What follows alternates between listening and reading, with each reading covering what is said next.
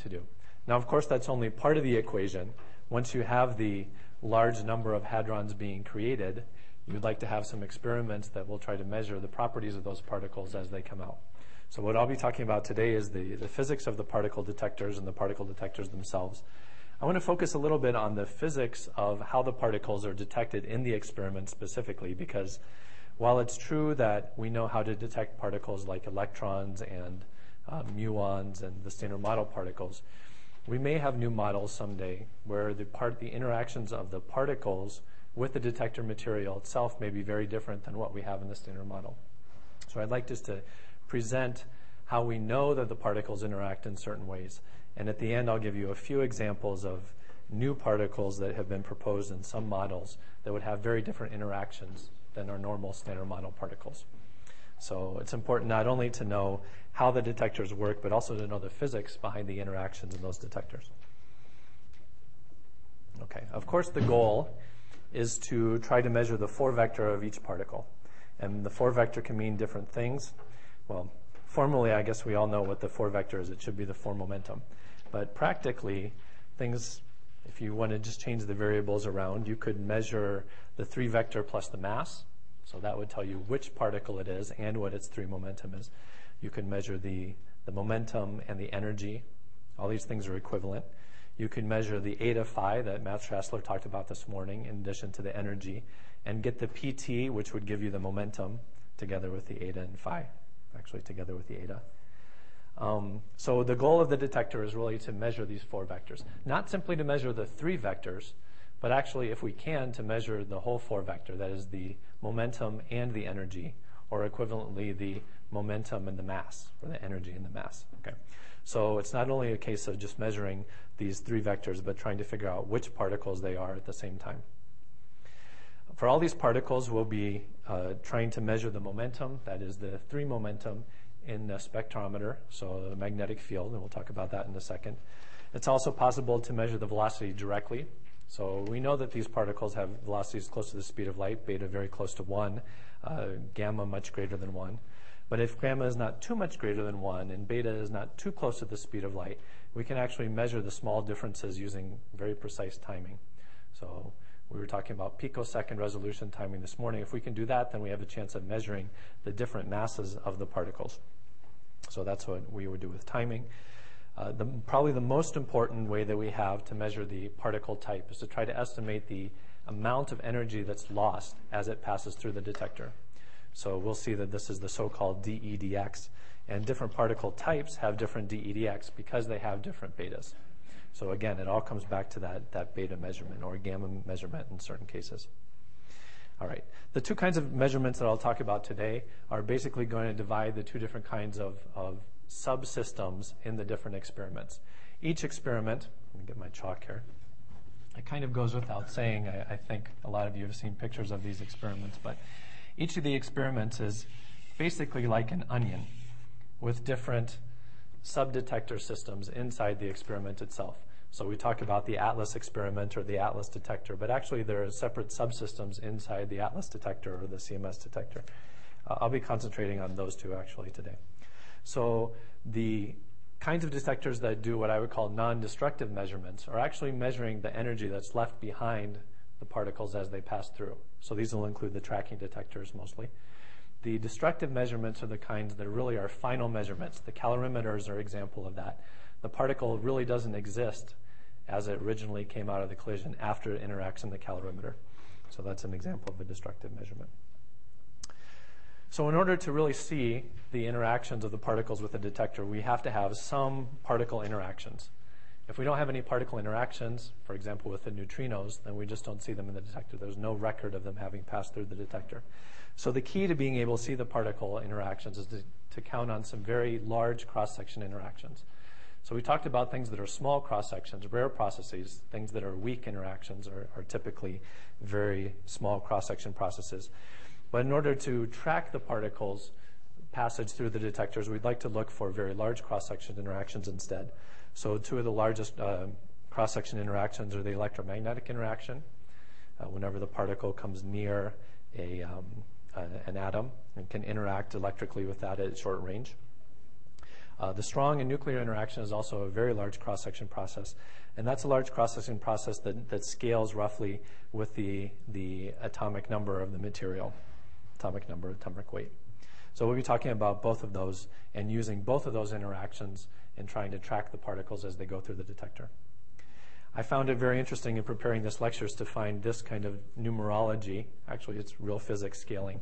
If you think about the differences between what happens when you have an interaction with an atom, which is what we expect for the electromagnetic interaction, versus the interaction with a nucleon, if you look at the difference in their radii and the difference in their cross-section, you see something that's about a factor of 10.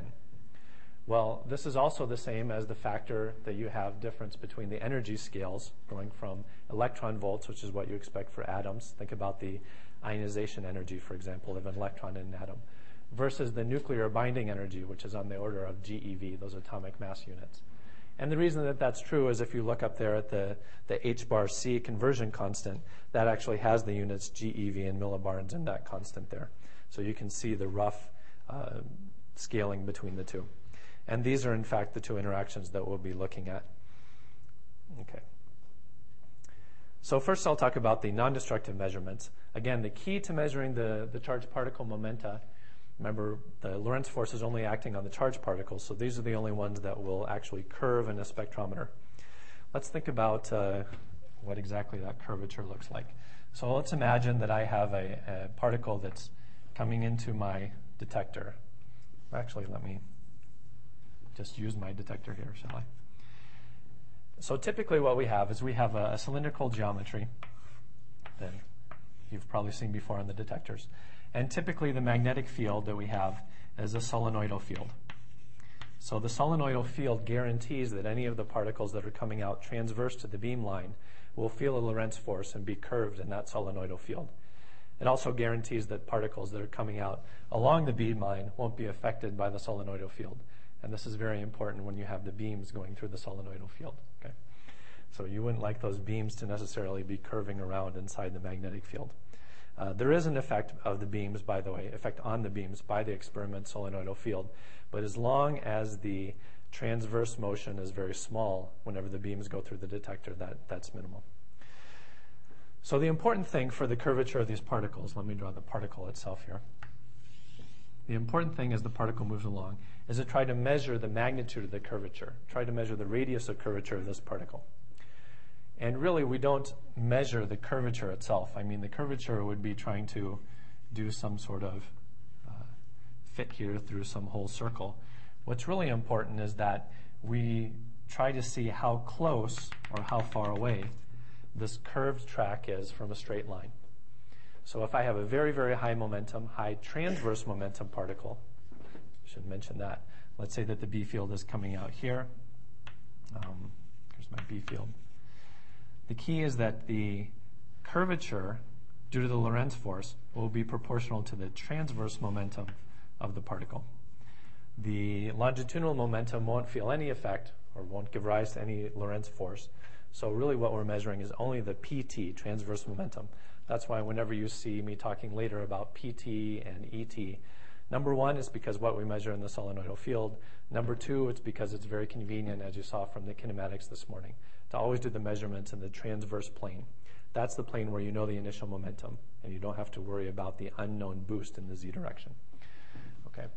So the thing that we actually measure and the derivation of the resolution on this tracking momentum measurement actually comes from the sagitta. So you all know that the chord, for example, would be the length, the straight line between these two, as opposed to the arc length, which would be the L coming here. So the sagitta here is the difference between the arc length and the chord. And an exercise for the reader then is to show that the sagitta is proportional not only to the B field. It seems very clear that if I increase the B field, I'll go from having a track that's roughly straight to one that's slightly curved to one that's more and more curved, because the Lorentz force will become stronger and stronger. But also proportional to L squared, where L is the arc length. So basically what this means is that if I have a track that is... Oh, okay. I'm happy with this chalk. I was just looking for the eraser. You can't see this, okay. I think that this chalk is the same as the chalk over here, but I will take a new piece. I want everyone to be able to see. Maybe I'll just press harder, okay? All right. If I have a particle that has some curvature over a long scale L, basically what I'm saying by saying that the Sagitta scales as L squared is that if I were looking at a very, very small piece of it, let's say that I do all my measurements of the track position down here. On this very short scale, I don't have any way of measuring the curvature. Or in other words, this would look like it's just a straight track, something with infinite momentum, no curvature. It's only as I put more measuring stations out here and measure these points on the track that I'm able to see that, in fact, I do have a substantial curvature. So if you're wondering in advance why the muon detectors are so big on these experiments, this is basically the reason why. We're trying to measure the small curvature of a very high PT muon, and we do that by having points that are measured near the interaction point and then points that are measured very far away.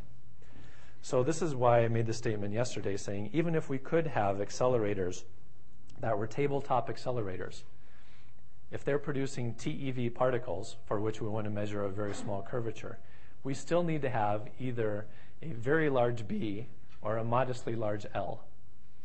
And you can see that you win actually by having L increase. If you increase L by a factor of 2, it's a lot better than increasing B by a factor of 2. Now this is one place where the two experiments differ, the ATLAS and CMS experiment. ATLAS has chosen to increase L, especially for the muons, and CMS chose to increase B. The B field in CMS is about twice the size of the ATLAS B field, 4 Tesla versus 2 Tesla. Okay. So you can see the numbers that you expect for the Sagitta there in CMS. This is for a 100 GeV particle. Now, as far as the physics goes, if what you want to measure is you want to measure accurately a 1 TeV muon, something that's coming from the tera scale. Maybe you have a Z prime that's decaying to 2 muons. Well, if the Z prime is on the order of TeV, then these muons will be upwards of 500 GeV, depending on where exactly the Z prime is. In order to get a good measurement of the mass of this Z prime and actually say that you have some discovery, you'd like to have a very good resolution, let's say at least a 10% resolution on the momentum, the transverse momenta, of these 2 muons as they're coming out from the Z prime. So this sets a requirement on how well you should measure the Sagitta. And the resolution on the curvature, which is, after all, proportional to the Q over PT, is the curvature. The resolution on that depends on how well you can measure the Sagitta. So in other words, if I have let's say I'm trying to measure the difference from a straight line here, measuring the Sagitta corresponds to how well I measure this point here. Okay. So it gives us something to shoot for our detectors. If we're looking for 50 micron resolution on the Sagitta measurement, it means that we better know the position of the intercept between the track and the detector plane at better than 50 microns. Yes, question? Absolutely. So both experiments were designed to achieve that resolution. That's exactly why they're so big. And you might say, well, couldn't you make it smaller? You can make it smaller, but then what would happen is you'd only be measuring a few points along the muon, and you wouldn't have the momentum resolution that you want. So both ATLAS and CMS achieve this in different ways. Maybe ATLAS is a little bit better because the L squared gains you more than the B. Okay, so how exactly are these things measured? I said that we're measuring the points. We're measuring some points on the track and measuring how the particle, or exactly where the particle passes through matter. How exactly do we measure this? Well, all these charged particles will lose energy through the electromagnetic interaction. Basically, they will ionize. Well, actually, 2 things happen, I should say. So the first is that you have some scattering off of the charge centers.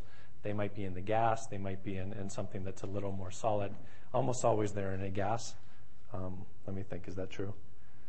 No, actually, we'll see the next case, the next slide, they're actually in a solid too, the next few slides. So wherever the charge centers are, in a gas or in a solid, and this elastic scattering through the electromagnetic interaction, basically what we have is we have a particle coming through here. Let's say it's a pion, for example. And this pion is interacting with the charge center through the electromagnetic interaction. Okay, so this pion actually gets a little bit of a kick. And to satisfy momentum conservation, then this charge center also has to get a little bit of a kick. So this elastic scattering increases with the amount of the material. That's not very surprising. The angle, the RMS of the angle through which these particles are scattered. And you can calculate exactly what is the kick that each one of these particles would get from this so-called multiple scattering. Basically what it means is that if you have a big block of material and you send a particle in at 0 angle, the particle will come out with some spread of angles. In other words, it has the possibility to be knocked around by these charge centers in an electromagnetic interaction, and then it comes out in some range. So the width of this distribution then is proportional to the amount of material, the number of charge centers n that's in that equation there. Okay. I guess I should go back. The other thing that happens with the charged particles is that they lose energy. So not only do they scatter, not only do they change direction, but they even lose energy. And this energy is due to ionization of the gas, for example. Let's just take an example of that. So you have your nucleus here. You have ionization of the gas. Basically, your electron gets kicked up. And eventually it will fall back down, but actually sometimes it will just be ejected completely, which is what we're looking for in this case. So let me just draw it like this. That we're just going to eject this electron out of the atom. So what happens is the particle comes by, it interacts here with the electron, okay, through the electromagnetic interaction, and some energy is lost by the particle. So if you were to look at the curvature will increase ever so slightly for the particle after it loses a little bit of energy to ionize the electron, or ionize the hydrogen atom. So the magnitude of this energy loss is proportional to the z of the material that's interacting with the particle. But most importantly, it goes as 1 over beta squared. So this means that the particles that are slower will actually have a larger energy loss due to ionization. And usually this is described as thinking about the particle spending a little bit more time in the electric field of the material here. Okay, so this is the so-called beta block formula. All of the ionization detectors that we'll be using depend on this dEdx. That's the energy loss per centimeter, if you like, as you move through the material. And there's some scaling there for the density. But usually people talk about this dEdx, and they'll write it in the units that are in this d rho x. You'll see this on the next page. Question. Yes? Is there significant synchrotron radiation as it's muon or whatever is curving? As it's curving.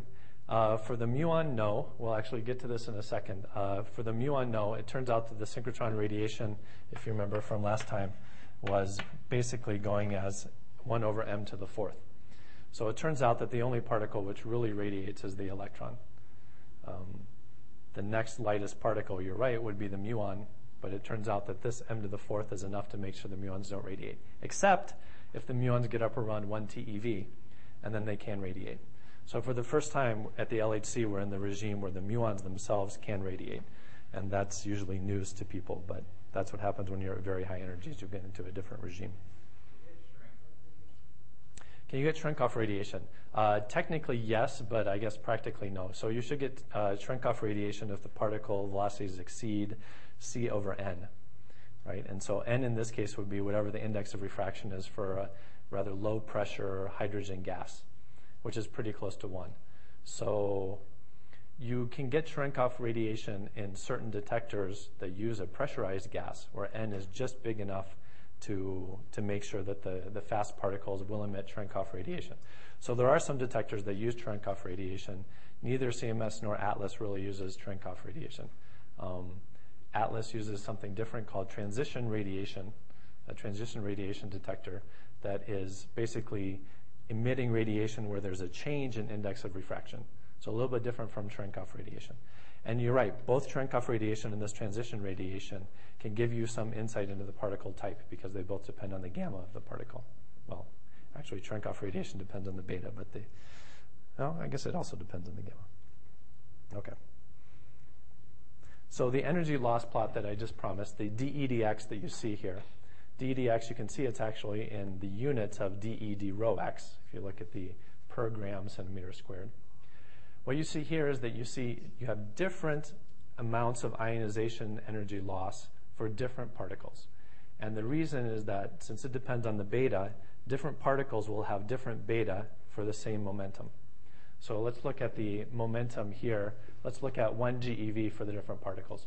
So for a proton, a momentum 1 GeV corresponds to a low beta. It's a gamma that would be basically getting close to 1. Whereas for the pion, a 1 GeV momentum corresponds to a high beta, so a beta that's up close to 10. So as you would expect, or from the formula, you have very different dEdx for these two different kinds of particles, the pion and the proton, at the same momentum. So the proton momentum 1 would give you a dEdx up here, and pion momentum 1 would give you a dEdx there. The dEdx changes for the different radiators, if we want to call them, well, not radiators, let's call them the ionizing medium. So for hydrogen, helium, and the dEdx the particles lose energy through ionization even in solid material. So things like the metals. Okay. Yes? What about the neutral particles? Neutral particles. So the neutral particles, good question. The neutral particles don't feel the electromagnetic interaction because that depends on the charge of the particles. So in other words, I only have an electromagnetic interaction here if there's a charge for this incoming particle. Right? So there should be basically an alpha here and an alpha here, and the alpha depends on those charges. Okay. Now you could also ask what happens if the particle happened to have a charge different than 1. Would the ionization loss be greater or smaller? And we'll come back to that at the end. But the neutral particles don't have any ionization loss through this mechanism like this. It seems that we can't measure the particles' momentum through, we can't measure a momentum of a neutral particle through the magnetic field, and we also can't measure that. So we cannot. I think your question was, we cannot measure the neutral particle momentum with a magnetic field either. So far I haven't shown you how to measure neutral particles. Was that the question? Okay. But we will come to that. There are ways to measure the neutral particles that interact strongly. Okay? I should not be surprised that the energy loss in lead is less than the gas. That the energy loss in lead. Well, let's go back to the formula here. See if it makes sense. So I think that one of the reasons that this is happening is because the Z over A is different between those two. So Z over A is close to 1 for helium. Let's see if that makes enough of a difference here. It's a good question. Whereas it's closer probably to 2 once you get up to lead. That probably does not explain the whole difference, does it? Oh, actually it comes close. It comes close. There's the factor of density already in there, of course. The density, right. Yeah, that's true. So there's one other thing I should point out here. The dip that you see, the minimum in the ionization energy loss, is for what we call the minimum ionization. So a particle that happens to be in that regime there, around a beta gamma of 3, is what we would call a minimum ionizing particle. That's the least amount of energy that a particle will deposit. Okay. So now let's get to the charged particle detector. Someone pointed out correctly that these detectors that operate via ionization energy loss will only be for charged particles. There's a question up here first. Is there any explanation of Why there's that dip? Yeah, I kind of skipped over that point there. If you look up the full formula here for the beta block formula, you'll see that dip actually comes out of this function, probably in the logarithms that I actually have there. So what happens is that the particles that are up here on this part, I guess my pointer is a little bit flaky here. No, it's kind of working. Intermittently working. Yeah, well, shall I just leave it at that and say that it comes out of the formula there? The explanation about why it's there actually is not so relevant to our discussion today. What's important is that you can tell the difference for the different beta gammas depending on where you are. Well, the different particle types will give you different beta gammas that you can look for if you know the particle momentum. Actually, we should talk about this afterwards because there are some subtleties about the shape of the plot that can be interesting too. You notice that whenever you go to very high beta gamma, the particles will all kind of go together. I mean, the pions and muons, and since it kind of flattens out, you won't have as easy a time telling the different particles apart at beta gamma. So the place where it's most easy to tell them apart is at relatively low beta gamma because there's a big difference between the beta gamma of 3 and a beta gamma of 1 and a beta gamma of 10. Once you get up around beta gammas of above 10, then the slope starts to become more shallow. Okay, let me move on. So the charged particle detectors are using this effect. They're using this very large cross-section interaction to try to see what happens whenever a little bit of energy is lost to the ionization. So let me draw what happens there. Basically what we have is we have a gas volume through which the particle passes. So here's our gas volume. And let's say we have a particle that comes through here like this. This is our charged particle. So our charged particle will undergo energy loss through ionization. And this energy loss, if you think about it, works both ways. Not only do we see the energy loss from the particle itself, but that energy loss from the particle is manifested as energy gained by the ions. So what we actually get is we get the ionized electrons, the ionization electrons that are formed along the path here of the particle. Okay? So where before we had a neutral system with no ions before the particle passed, now because of the ionization energy loss in the hydrogen, let's say, we have charges now that can drift through the system. If we didn't do anything with the system, those charges would just recombine with their cations. But in fact, what we'll do is we'll apply an electric field, and this is the way that the bulk of the detectors were originally designed and still continue to be used today. So let's think about some electric field that we have here. And this electric field is proportional to 1 over r. Okay? So what it means is that I have a very strong electric field near the center of the chamber, if the electric field is radial from the center of the chamber. In fact, this might be a wire. It's a wire that's held at a certain potential to give us this electric field. So this is a conducting shell, this is a wire here, and we get a radial electric field. So what we find is that we have a drift of the charges. So let's say the drift of the charges is in this direction, down towards the center of this wire.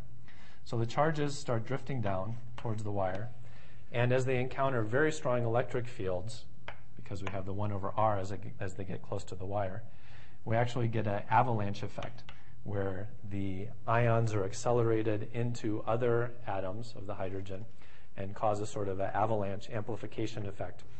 So that instead of just having the original ions, or the original electrons that came from the passage of the particle, we now have secondary electrons that are produced by the avalanche of amplification or acceleration of the original electrons. So what it means is that from going from each ionization electron that was produced by the particle gets ramped up to n electrons at the wire before they're collected. And this difference going from 1 to n is called the gain. So these are high gain detectors, meaning that even a very small amount of ionization energy can be picked up by the detector electronics. Okay, you might ask what happens after this. Well, by knowing the time that it takes for these particles to drift down, we can estimate how far away from the center of the wire this particle passed.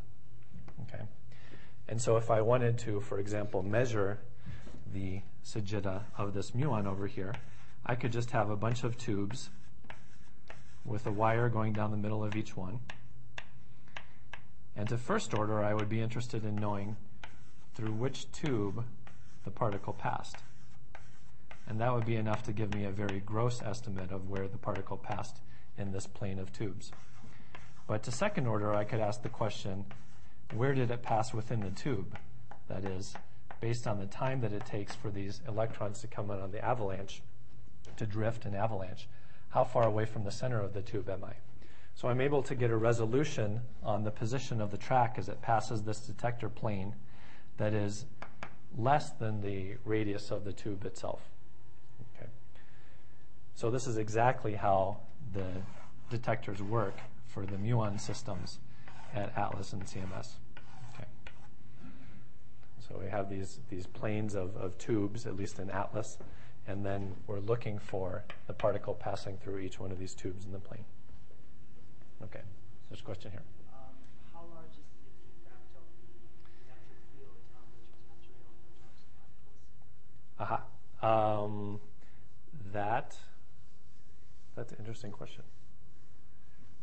The electric field on the charged particles. Usually we think only about the Lorentz force from the B field. Since the B field is in Tesla, that is a much bigger effect than the effect from the electric field itself. Since the electric field itself is only, let's say, a few hundred volts up to kilovolts. So yeah, that the magnetic force really dominates over any force that you would have from the electric field. I guess if you were very, very close to the wire, like going right through the wire, then you might have something. But in that case, you would be passing right through and you wouldn't feel any force at all, right? So was there another comment or a question up there? Yes? How do you know when the particle entered the tube? The way that you know when the particle entered the tube is basically you know when the particle is produced down here. Okay. So one way to know is to know when the collision happened in the first place. So we do know when the collisions happen. They're happening every 25 nanoseconds at LHC. So we have a good idea from which collision this particle came. You may say, oh, well, the particle could have curved. Well, since the collisions are 25 nanoseconds apart, that means that the successive particles coming from successive collisions couldn't be closer than 25 feet in radius from each other. So as long as you have a better time resolution than that, you won't get confused about which particles are coming from which bunch crossing. So you know when the particle is produced, and then you can figure out how long it would take to get there. And so you know when to start the clock on the chamber there. So you can figure out from the geometry how long it would have taken to get there, and then you figure out how long the drift was. And you do this for many of the tubes all at once, so you can cross-calibrate what's called the T0, the time at which the particle started its trajectory. Okay. How do you ensure that you didn't mix up the particles into two collisions? You mean, so you could have one particle come like this, and the other particle come like that? And I would have two particles go through the same tube? No, Oh. like maybe there are two collision events like At the same time. Yeah, almost the same time. Okay. We're actually going to talk a lot about that later on. So the question was, what happens if you have two particle collisions? So they might be two proton-proton collisions, or they might be partons inside the same proton. There's nothing you can do about that. I mean, you can... Actually, we will come back to that, but let me answer very quickly. If the particles are from two separate proton-proton collisions, they may be slightly separated in Z. Okay, so the particles that you measure may point back to different interaction points, different primary vertices that we call them. Okay, if they're coming from the same primary vertex, then that's all part of the same collision, and you have to take that into account. We'll actually come to this a little bit later on. That is true too. So we'll come back to that whenever we talk about the multiple interactions. That is true. Sorry, Yes. you know distinguish the displaced vertex? Pardon me? The displaced vertex? Yes. The particle go some distance. I mean, how do you distinguish the displaced vertex with the magnetized? From a regular vertex. The question was how we distinguish the displaced vertex from a regular vertex. So if the particles are coming through, let's say that I have a vertex down here. If I find a track that comes through like this, or I reconstruct a charged particle that comes through like that, then you're right. I know that it doesn't come from the vertex. In fact, this happens all the time in the detector from cosmic rays. Cosmic rays certainly are charged particles that come through the detector. They're muons, and they don't come from the interaction point. They don't come from the primary vertex. So those are reconstructed, albeit with a lower efficiency than the particles that come from the primary vertex. That actually is a little bit of a problem. That's going to be one of our challenges at the end of the talk today, to try to figure out what signatures may not be reconstructed as efficiently as others and whether they're important. Okay. So another example of the charged particle detector is one that uses not gas as its ionization volume, but a solid state material instead. And in fact, this is a little bit different than ionization itself. It's still energy loss due to an electromagnetic interaction, but I won't call it ionization in exactly the same way. If we think about what happens in silicon, so a semiconductor, the analog, if you want, to the ionization is the promotion of the electron up to the conduction band. So the electron promoted up to the conduction band leaves behind a hole. And these electron hole pairs kind of act as charge carriers themselves. Well, the electrons are charges, but the holes are kind of the anti-charges. So if a particle passes through a solid state detector like this, it leaves, I'm afraid I didn't fully show you all the charges in the figure. Let me show you how those would work. Let's take a slab of silicon, for example. And the particle passes through here. So the particle liberates these electron hole pairs. And these electron hole pairs are liberated by taking energy away from the particle. Basically, the particle loses energy as it creates these electron hole pairs. These electron hole pairs can drift to one side or the other under some applied electric field, if we apply an electric field, and the electric field can go in, why have I drawn it here? Electric field can go in this direction.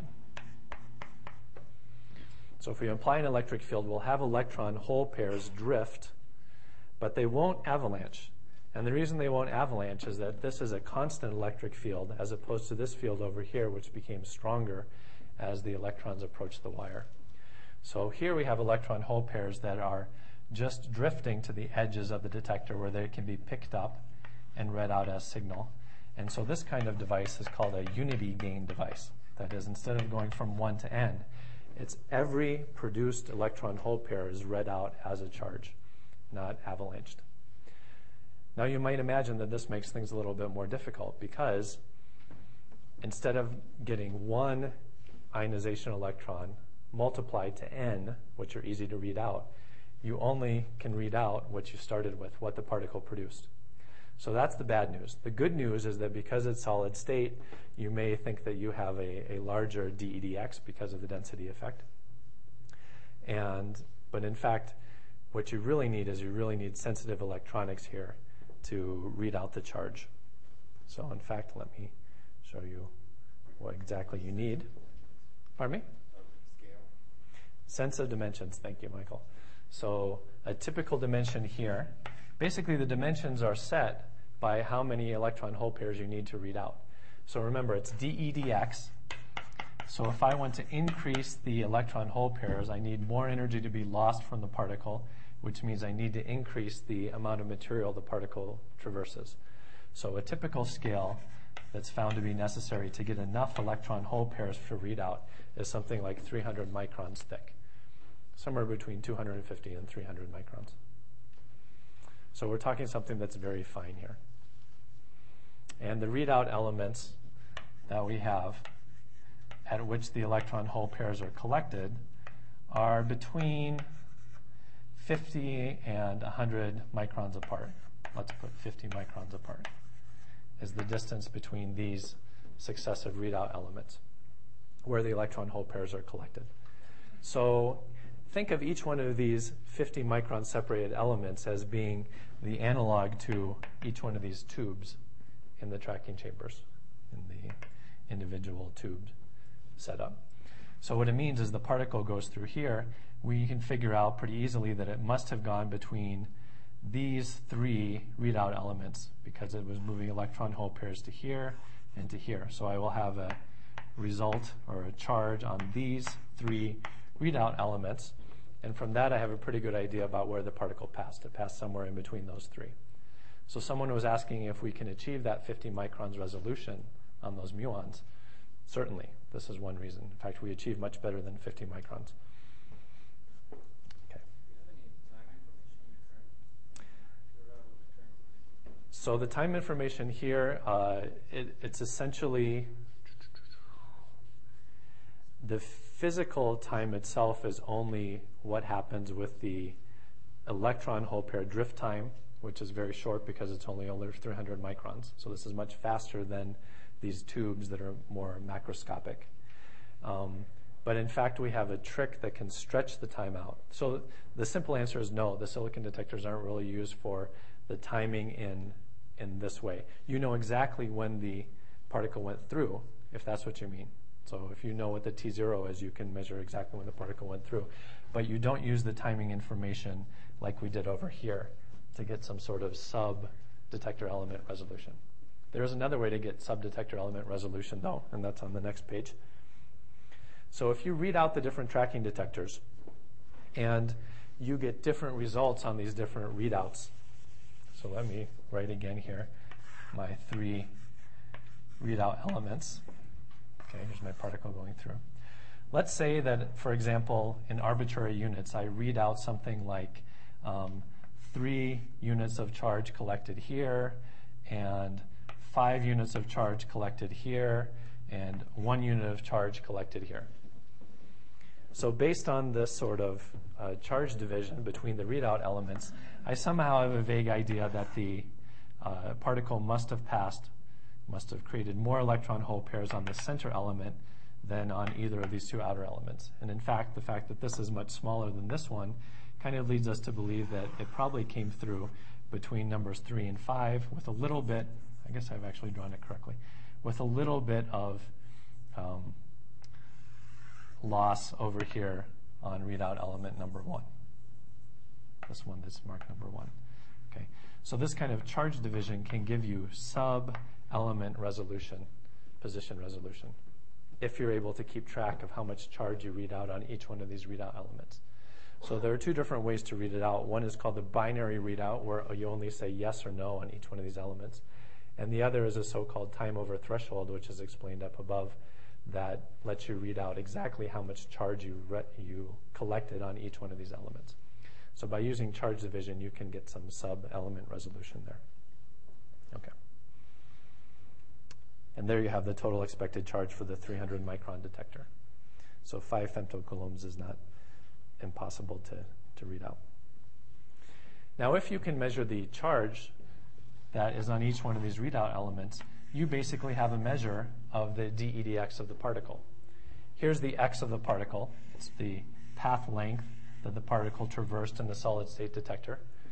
And you have a readout of the E through the charge. So remember, the E is the energy that's lost by the particle. That's converted to some number of electron hole pairs through the conversion factor that we know, 3.6 eV per electron hole pair. We can calculate the total amount of energy lost by the particle. We know the dx, so we have measured the dEdx of the particle in these silicon detectors, in these solid state detectors. So by plotting that dEdx as a function of the particle momentum, we go back and recover those dEdx curves that you saw a couple pages back. So this plot over here is theory. In other words, what you expect for different particle species. Let me see if the pointer will work now. Okay, so we have a proton, electron, kaon, pion, muon. So these different particle types have different curves because of their different gammas. You can see that the pion and the muons are close together because their masses are close together. And this is actual data. This is data from the Atlas pixel detector.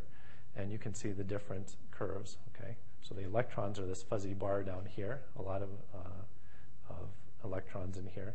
And the dip itself is not so evident in this plot because everything is basically all smeared together. But you can see different particle species in these different bands here.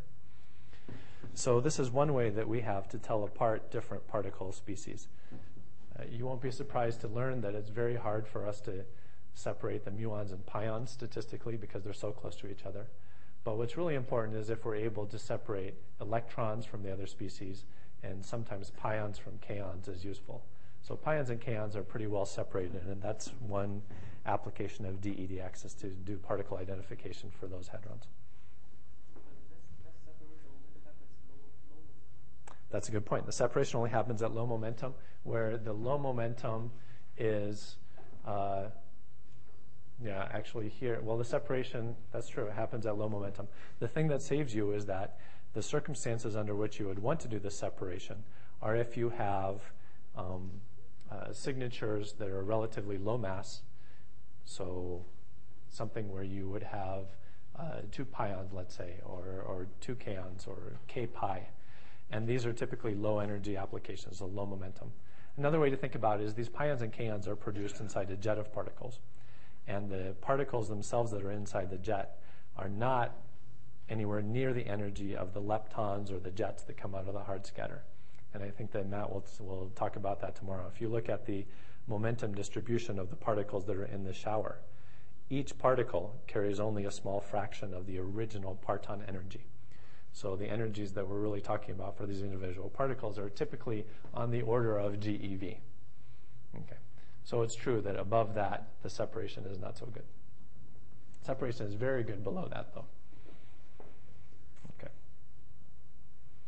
Okay, we should move on. So what we've talked about so far are the tracking detectors, and these are specifically the detectors that measure the momentum of the charged particles, momentum and then the particle type of the charged particles.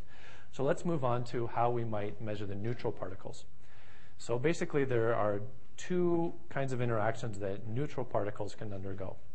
Obviously there's the electromagnetic interaction and there's the strong interaction. We're going to ignore the weak interaction because it's not a large cross-section interaction. In other words, we can't count on it to give a lot of hits in our detector. So if we stick to the large cross-section interactions, for electromagnetically interacting particles, neutral particles, basically photons, photons and electrons, you have these 2 interactions. One is Bremsstrahlung, which is the radiation of a photon off the charged particle.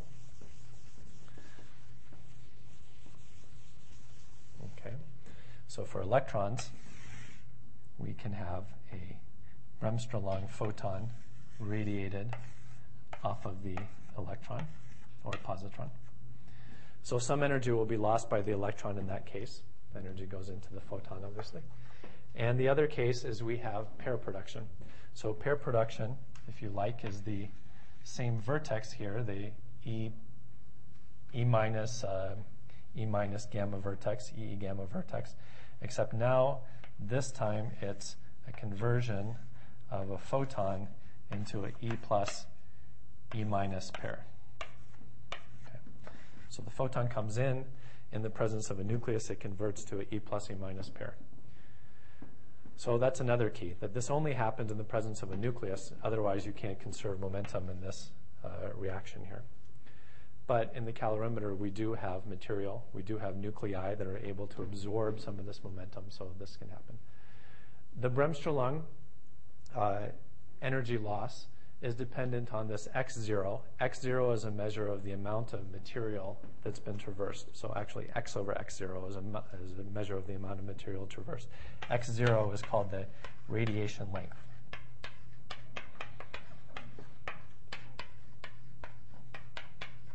So if a material has a very short radiation length, then x over x0 will be large, and then this exponential will be small, so there will be a large energy loss due to Bremsstrahlung in that material. So think of a material like lead, for example, has a very short radiation length. Something like hydrogen gas would have a very long radiation length. And that's a good thing, because if we've passed our particle through hydrogen gas in our tracker before we got to the calorimeter, we don't want it to lose all of its energy in the tracker, in the hydrogen gas. We want it to lose it in the lead of the calorimeter. Okay? So these 2 processes, the Bremsstrahlung and the pair production, are what actually give us the showers in the calorimeter. Let's see how that works exactly. So let's say I have an electron coming in from the side. The electron can radiate a photon, and then it continues on its path. The photon can convert into a E minus E plus pair. Each one of these can radiate, and then these photons can convert again. Don't forget this one down here, which is still radiating and converting. What you have is you have a shower of electrons and photons in this calorimeter. And basically, each time that you come to a branching point, you get a doubling of particles. Okay? And very roughly, these interactions happen approximately once per radiation length. That's the scale that we're looking at there. So the energy loss happens because these interactions are happening at the scale of the radiation length. So each of these generations happens at the next radiation length, and we get another factor of 2 particles in the shower. Now this can only continue for so long, because the problem is that eventually the energies of these particles will fall below what's called the critical energy. And this critical energy is the energy at which the ionization loss is equal to the, do I have it written up there? Maybe on the next one. The ionization loss is equal to the loss through Bremsstrahlung and pair production.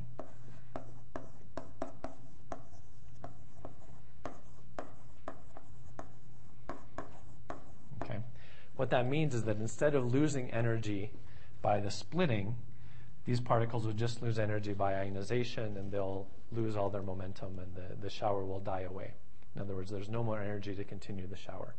The shower can only continue when these photons have enough energy to make an electron-positron pair. Okay. So this will continue if E gamma is at least 2me. Otherwise, if these photons are falling below the critical energy, then the ionization loss takes over, and the photons will basically, actually they'll probably thermalize in the absorber. We'll talk about that. So what happens, as you can see in the pictures here, you have a growth of the shower as it moves along in radiation length. And then at some point, the shower will die out because there's not enough energy left to continue their pair production Bremsstrahlung cycle. So the shower will eventually die out there. The goal of the detectors is to design them long enough so that they fully contain the shower. And the reason is, if you fully contain the shower, you believe that you got all the energy of the incoming particle. Okay? So the energy of the incoming particle really is fully contained in this volume. So here we see showers for 24 GeV electron in iron and 8 GeV electron in cesium iodide. Okay. Hadronic showers are similar, except instead of EM interactions, Bremsstrahlung and pair production, they're nuclear interactions. Yes? I can see that this is destructive to the particles. So is it also destructive to the No. The question is whether it's destructive to the detector too, and not just the particles. No, because the reason is that the interaction is really the electromagnetic interaction that dominates here, not any sort of destructive nuclear spallation, which is what I think you might be thinking of. You're thinking about maybe displacing things in the metal, and if you have a high enough energy particle. No. So these are only having to do with the scattering off of the charges, right? That's what this electromagnetic interaction is. So there isn't any fission of the nucleus or anything like that that would be actually changing the nuclear aspects of the material. Okay. So that, as far as ionization, you would just have another electron come in and recombine eventually with it. Okay. Question? Related question. How long does the detector take to relax between events? Yeah. So that's actually a good question. I'm not sure I have an answer for you right now, but I think I'll have to get back to you on that, because these should develop very quickly. The thing that might not develop so quickly is the these detectors are read out by reading out the ionization. And if the ionization has some drift time, then that would actually set the time scale for the dead time of the detector. Okay, but as far as the physics itself, that this propagation is not really a limiting factor. Okay, there was a question up there. It was same question. Okay, but let me double check that. I will double check that tonight, and I'll get back to you tomorrow on that. Okay. Yes. How segmented are these? As segmented as you would like them to be. The only limitation is that each segment needs to have an electronics channel to read it out. So practically speaking, the segments that we have there, at least in Atlas, are something like 0.025 by 0.025 radians in phi and eta. Actually, they have different sizes depending on where you are on the calorimeter. For CMS, I'd have to look it up, Michael. That's a good question. Okay. Approximately the same. So, in fact, the size of this is roughly set by the lateral size of the shower, which spreads out. And I'm not talking about that today, but there is a characteristic lateral scale for these showers. And you'd like your detector elements to be roughly on that scale. There's no point in making them smaller than that scale because the shower itself will be larger than that scale. So if you can make your readout elements about that size, then that will be the optimum thing. All right, let me move on. The one thing I want to emphasize here, and I haven't said yet, so let me say it, is that the energy of the incoming particle is proportional to the number of particles that come out of the shower. And the reason for that is if you have the incoming energy of the particle at the first interaction, like let's say, or the first branching, wherever it is, I have a split into two particles. Okay, so each of these two particles is taking some fraction. Let's just say that it's half of the energy of the original particle. So the energy of the individual particles is getting reduced by a factor of 2 each time, but the total number of particles is increasing at basically this doubling rate. Okay. And in fact, when you get to the shower maximum, that is the point at which you have the maximum number of particles, so the widest shower here, you have a number of particles that's proportional to the incoming particle energy. It's actually that ratio E over EC, because EC tells you where it's going to cut off. So this number of particles at the shower maximum is exactly proportional to the energy of the incoming particle. That's what makes this a calorimeter.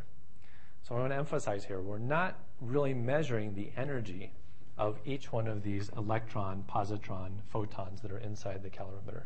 What we're really measuring is we're measuring the number of the particles that we have in here. We're only really measuring the number of charged particles. And the way that this works is we're actually counting on ionization in part of the detector to tell us how many charged particles there are in the shower. So this is actually a little bit of magic. Counting the number of charged particles in the shower gives us the energy of the incoming particle. And especially for the electromagnetic showers, this is a very good identity, a very good equation. So you can see here on the bottom the resolutions. Two things to remember. One is that the resolution on the energy goes as 1 over the square root of E. And the reason for that is that the resolution on the measurement has to do with the error on the number of particles that are measured. So if we think about measuring a large number of particles, the error on that is root n. And since n is proportional to E, we get 1 over root E. Okay. And you can see also on the bottom line there that CMS has a much better resolution for the electromagnetic calorimeter than Atlas does.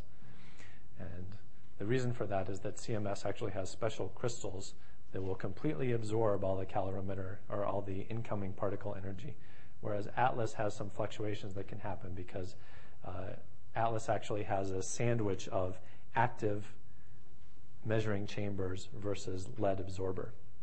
So the lead absorber, of course, doesn't allow you to measure the particles going through. That's just kind of dead material that's meant to shower the particles.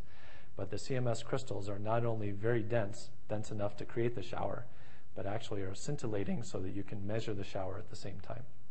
So those two are the difference between what's called a homogeneous calorimeter, this is the CMS calorimeter,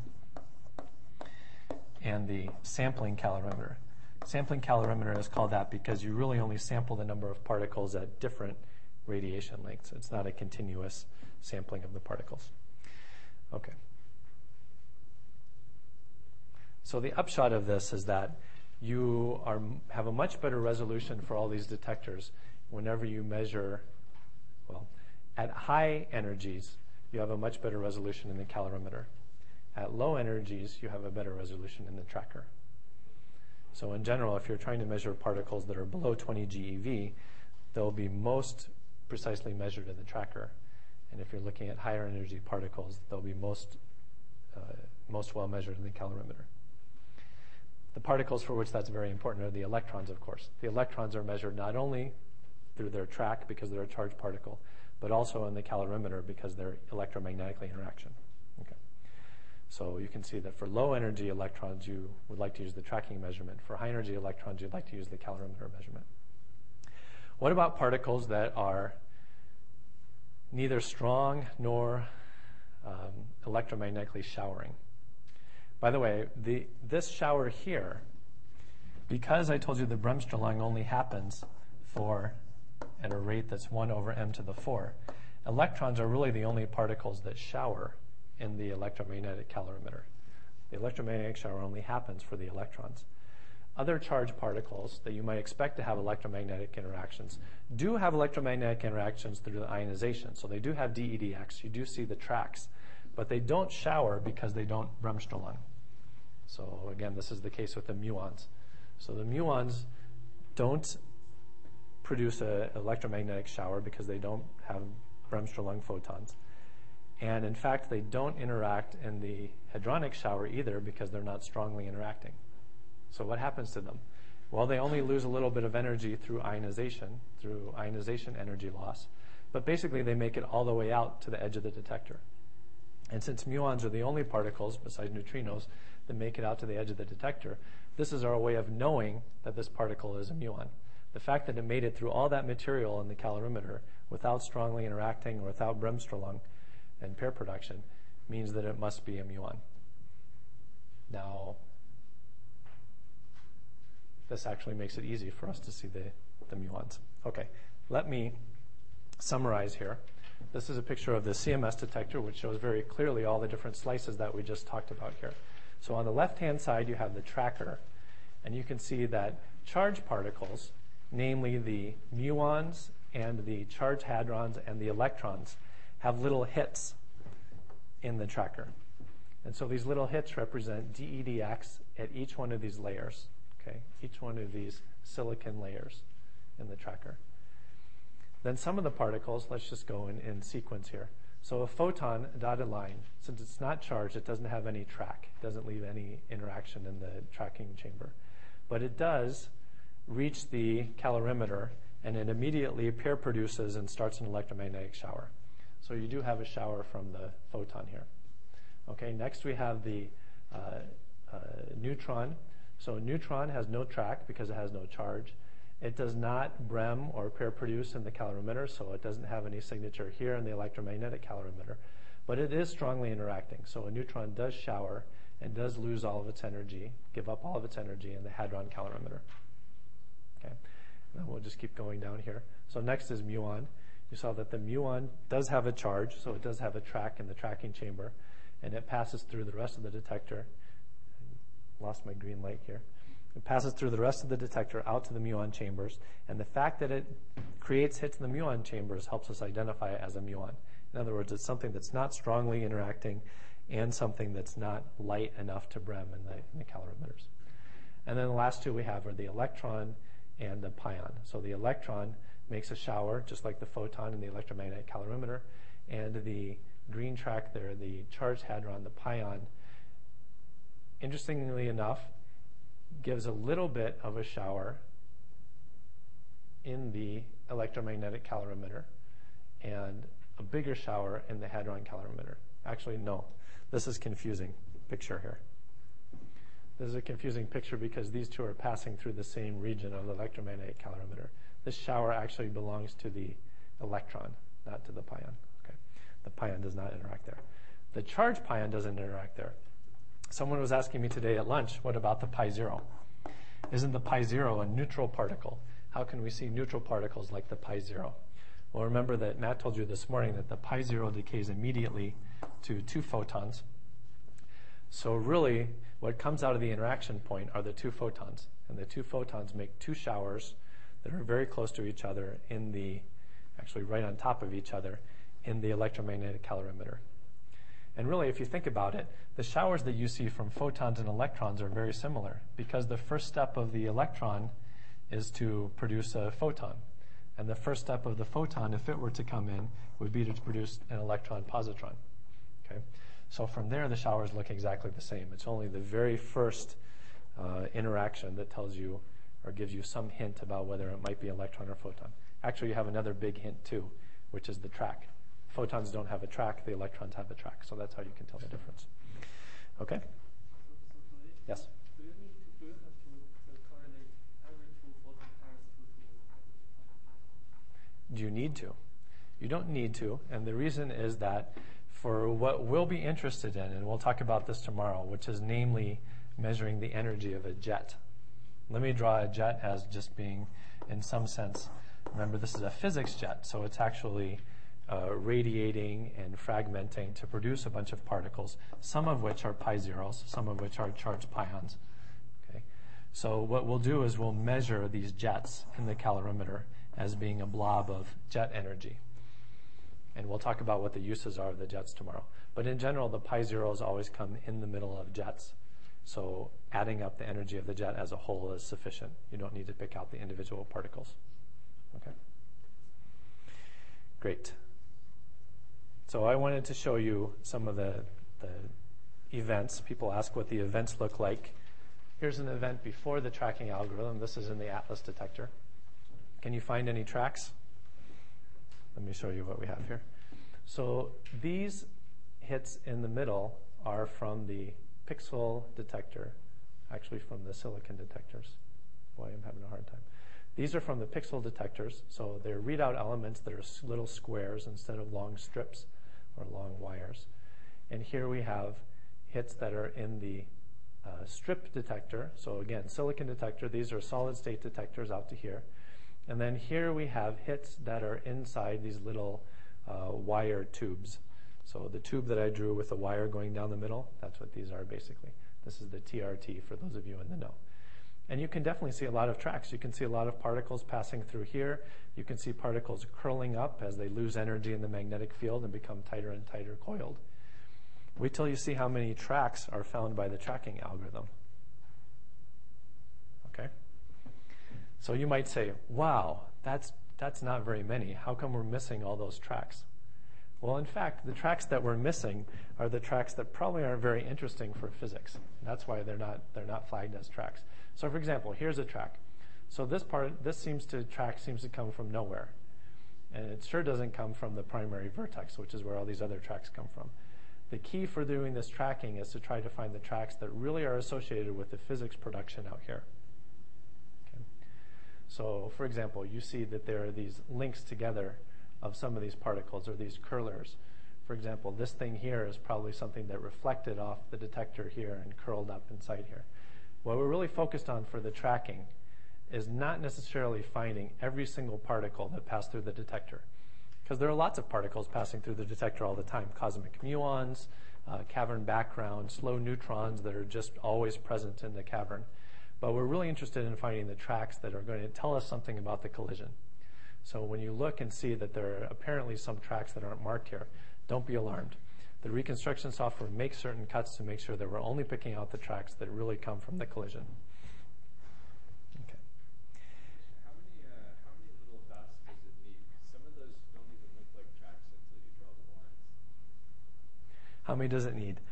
Typically in Atlas, we require something like 3 silicon hits and something like 6 hits outside of the silicon. So you really don't need too many. The more you require, the lower your efficiency will be. Okay. So let me just give you some rules of thumb here. One rule of thumb is that it will be very difficult to do tracking if you have more than 1% of the 1% of the detector elements showing a hit. I mean, let's think about the limiting case. If you really had every single detector element showing a hit, how could you possibly know where the tracks were? Okay. And in fact, I guess I should say that at the design luminosity, these outer hits, the ones where you have all the loopers and things like that, those will be over 50% occupied. So that will really limit the use of that detector as a tracking detector. The other thing that is tricky is that we would like to reconstruct some tracks that don't come from the primary vertex. Let me show you what I mean.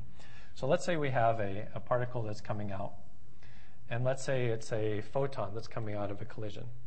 I don't know, let's say that we have a diagram that we're looking for, and it looks something like this. Let's say it's Z, well, let's say it's Z plus gamma, okay? So let's say I have a quark.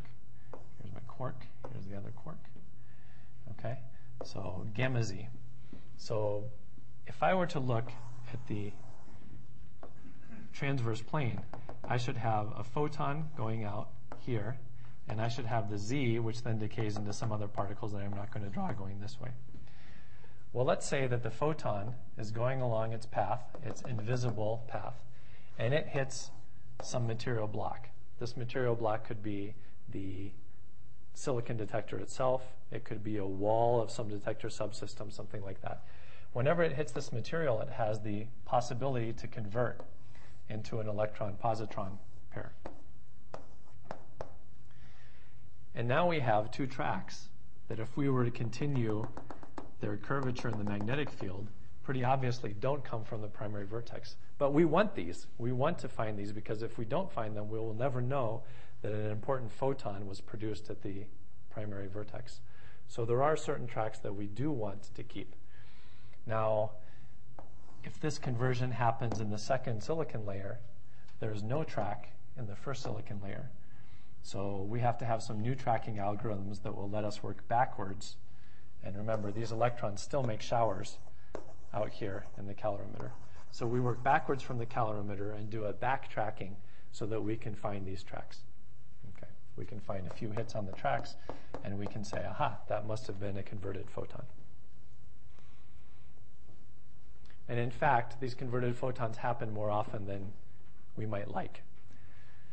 So you have to have some material in your detector in order to measure the interactions, in order to measure the passage of the particles. The problem is, the more material you put in your detector, the more likely you are to have poor photons convert into electron-positron pairs. And in fact, these detectors have so much material in them already that between 20 and 50% of the photons that are produced at the primary vertex convert by the time they make it to the calorimeter, before they make it to the calorimeter. So it varies between 20 and 50% because it depends on what eta they're produced. There's a lot more material at high eta. Okay. So the different things that we have to be careful of here that are limitations of the reconstruction. One is what I just drew here, which is the conversion. So that's at the far left. The other is Bremsstrahlung itself. And the reason that Bremsstrahlung is difficult is that if you have an electron radiating a photon, and you pick up the electron cluster in here, and then the photon cluster might be by itself over here, you have basically mismeasured the electron as it's produced at the interaction point. And this would be important because let's say the electron came from a Z. Well, you would like to measure exactly what the energy of that electron was, what the momentum of the electron was when it was produced, before it radiated. So there needs to be some way to put these pieces back together to get us the original electron. And to make things worse, we have this special case here, which I'll call the trident, which can give you a fake conversion, give you a misreconstructed conversion by picking the wrong electron-positron pair. So all these things are difficulties in doing the measurements. Okay. So I want to just say a few words here on some of these exotic particle signatures. So I'll just take 5 more minutes, if that's okay. So some of the models predict charged massive particles. We already saw that the key to having an interaction in the tracking was having a charge. So if these particles are charged, they will deposit energy through ionization, energy loss in the tracker, so they can be tracked. If they're very high mass, and we're talking about masses that are 100 GeV or higher, then they have necessarily a low velocity. So instead of thinking about things that are essentially massless, which is what we talked about this morning, now you have something that's massive. So its velocity is not necessarily equal to c. It doesn't have a beta that's necessarily close to 1. So if the beta is significantly less than 1, then we have an increased energy loss through ionization, because you remember the 1 over beta squared in our original formula. And if it's slow enough, maybe we have some direct timing that we can do for these CHAMP particles, these charged massive particles. Okay. There should be no EM showering because they're massive, they're 100 GeV, so they wouldn't necessarily interact in the calorimeter, in the electromagnetic calorimeter. But if they lose enough energy through ionization loss, which remember is enhanced by that beta squared, then they could just stop. They could actually stop in the middle of the detector before they decay, if they're stable particles. Okay. And in fact, people are planning to look for these particles. This is an example of a signature that's different from the standard model particles that we just learned about. If you have doubly charged particles, then instead of having a Q, you have 2Q. That actually gets squared in the electromagnetic interaction because you have the vertex that is proportional to the Q, and then that gets squared in the matrix element, so that alpha. So you would have 4 times the ionization. And as we saw, it's easy for us to measure the ionization. That's what we did with the DEDX. So you'd get another particle line, but it would be much higher, 4 times higher than any of those other particles. Okay. I'm going to skip our hadrons for a second in favor of non-pointing photons. So we've been assuming that these photons are really coming from the interaction point. And we're assuming that the showers that are in the calorimeter are pointing back to the interaction point. But this is not always the case. So we'll hear about some models in the next few days where we have displaced photons or non-pointing photons. So basically these are photons that are produced not at the interaction point, not at the primary vertex, but at some larger radius. So they're the decays of some particle that travels a finite distance. And these non-pointing photons can be a challenge because the detector is all set up to measure particles that come from the interaction region, even to the extent of being a projective geometry. So I drew the circle that represented the detector around the beamline. And in fact, the calorimeter towers are segmented in such a way that they point back to the primary vertex. This is to make sure that the particles go into one of these towers and don't cross over between 2 of the towers. Okay, so a photon that comes out will go into one of these towers only. Now I ask you what happens whenever the photon is displaced or is produced at a displaced vertex. It can come out at some angle like this and go through 1 or more towers. And so this is a challenge for the reconstruction program to find these photons, to identify them. So that's one more example. Okay, and the last example I have, actually stop gluinos are a special example of the CHAMPs. They're not charged, but they do. They're not charged, but they do stop in the detector, and then they'll decay at some later time. So the signature here is you have something that's not in time with the bunch crossing. People asked about how you know when the time is for the particle that entered the detector. Well, here you don't really have any idea. You know it happened at some time in the past. The signature here is to look for things that are not happening, or particles that are decaying, but it is impossible for them to have come from the beams colliding. You can even do this when the beams are turned off. You can look for stop gluinos that might be hiding out in the detector and are waiting to decay. Okay, last slide. So exotic signatures, the last one is one that I think is very interesting. Instead of having 2 quarks that are on the end of a string that Matt alluded to this morning that will eventually break and make hadrons, you can have a different kind of color. This different kind of color might have a string that's not allowed to break because it doesn't have any lighter hadrons to break to. And so you would have 2 quarks, they're called, instead of quarks, that are on the edge of this string. And the string might be forcing the 2 quarks to be oscillating around in a spiral as they move through the detector, or they might be at the end of a string that's moving back and forth like this. That is, the separation between the two might be different. So particles like this would not follow the normal curvature that you would expect from the Lorentz force alone. Sure, they'd be the Lorentz force because they're charged somehow, so they might be curving, but they're also feeling another force. Okay, so it's a complicated orbit that doesn't match any of our expectations for tracking. So we'd have to do something different about that. The last slide I won't go over is just for you to look at tonight. This is a definition of what some of you have been asking about as far as pile-up events, multiple parton interactions, the definitions about all these things. So we'll be using these over the next few days. And whenever we say pile-up, I wanted you to have a clear definition of what that means, or multiple parton interaction. Okay, so have a look at this tonight, and we'll go over it too in the next couple of days. Are there any other questions I can answer right now? It's not in the printout. Oh, okay. Well, okay. Then I will put it in the printout tomorrow, and so you have a copy of it. Okay. Thanks for reminding me of that.